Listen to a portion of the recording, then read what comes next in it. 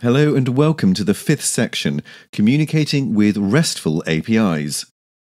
In the previous section, we learned how to persist our data using the MongoDB database. In this section, we will learn how to serve and consume RESTful APIs. First, we will learn what REST is, why we use it, what are the resources and methods in it. We will learn how Express.js helps to build RESTful APIs, how to plan your API, and what authentication choices are available for an API. Then, we will dive into how to consume REST API on the server using the API module, the native HTTP module, and API REST client module. We will learn how to document our API, how to retrieve and manipulate data from an API on the client side. Last but not least, we will see how to provide CRUD through REST and how to aggregate our data. Now, we move on to the first video of this section that deals with RESTful APIs. REST stands for Representational State Transfer. REST is the software architectural style of the World Wide Web. It provides constraints which can be used to build REST web services for providing access to your data. The REST has the following constraints. Client-server means that uniform interface should separate clients from servers. This separation means that clients don't care how data is stored on the server, and server doesn't care what user interface the client is using. As long as they follow the interface, clients and servers can be developed separately. Stateless means that no context should be stored on the server, and each request should contain all the data required to process it. Cacheable means that responses must define how the client could cache the response if it chooses to. Layered system means that clients can't tell if they are connected to a server directly or not. This enables one to add intermediary servers that improve the system performance or security. Code on demand is the only optional constraint that implies that an API can return code which can be executed by the client.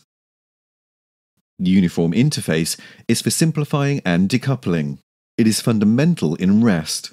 All the rules are flexible, which most often leads to a lot of arguments. To be on the safe side, most of the time it's better to refer to your API as RESTful.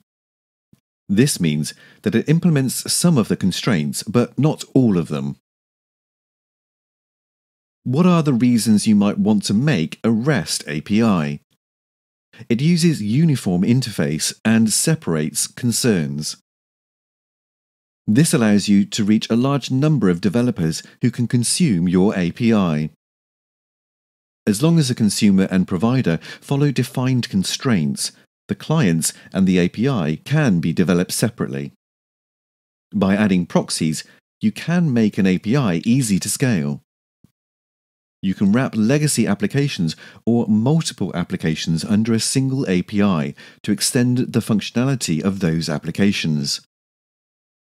It's simple to produce and consume RESTful APIs. REST APIs work by executing an action on the resource. Each resource should be unique and identified by the URI. You will want to avoid using auto-incrementing IDs for resources, as it enables to scrape and exploit your data. MongoDB provides us with IDs which are hard to guess. Otherwise, you might want to use Universal Unique Identifier. It might be tempting to use singular form when talking about a single resource, but it immediately becomes a headache. It's simple with resources like user or event, which become users or events for collections of resource. It would get a lot more complicated if, for example, we had to manage which city is the event in. For a single resource, it would be city, and for a collection, it would be cities. Just use plural to make your life easier and less confusing.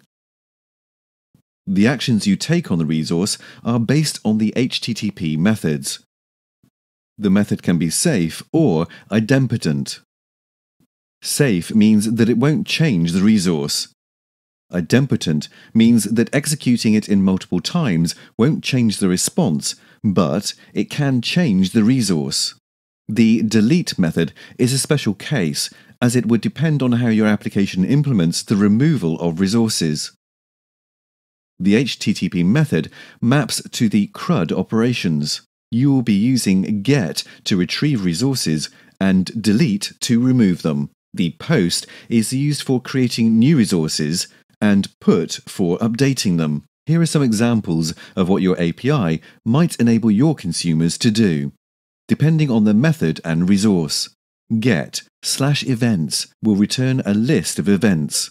Get/events/x will return the event with the provided ID. Get/events/xyz will return the list of multiple events requested by the consumer. Delete/event/x will delete an event with the provided ID.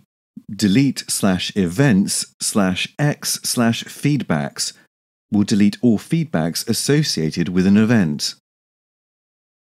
Post/events will create a new event. Put/events/x will update an event with the provided ID. There is a lot more to the REST APIs than the scope of this course allows. Congratulations!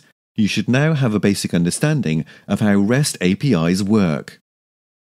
If you're interested in learning more about REST APIs, I would suggest a great book on this topic by Phil Sturgeon. In this video, we learned what is REST, why use it, what are the resources and methods in it.